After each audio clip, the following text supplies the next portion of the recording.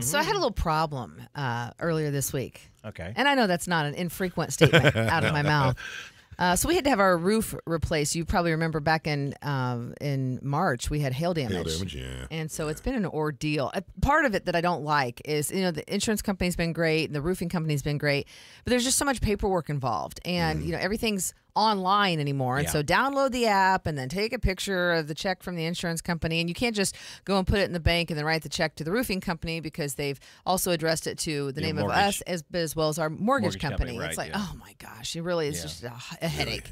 And so I call the mortgage company and I tried to do the app thing. I'm trying to be techie. Right. Yeah, And I set up an account, even though it's a separate, because it's not just their mortgage account. It's I already have that online, but they send you to a separate website to file your claim check. It's like yourclaimcheck.com or something weird like that. So I get on there, I set up my account.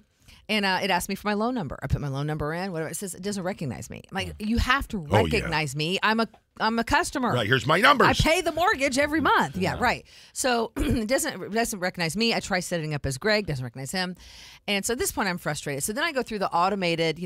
Please press 3 if you're trying to call for your mortgage, call for your insurance, call for a claim check. I'm like, okay, fine. I get that. And it's like, well, would you please press?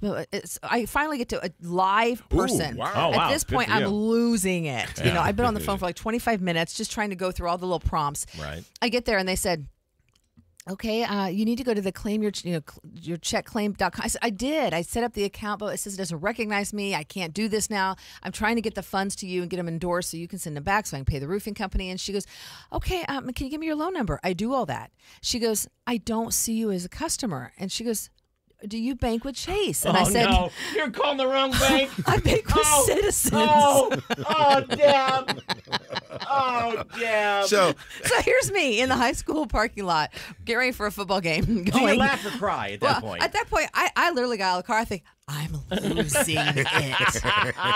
I'm losing we don't all see you sanity. as a customer because you're not. I mean, I was about ready to reach the phone and go, listen, I'm a customer. I pay it every month. And then she's clearly, maybe I should do a Chase. Yeah. Because she handled it very well. right. You know what the lady said when Deb hung up? Yeah. She said, boy, I'm glad they're not my customer. Right. Exactly. Honestly, I'm that done. woman's crazy. I am done. Oh, Deborah.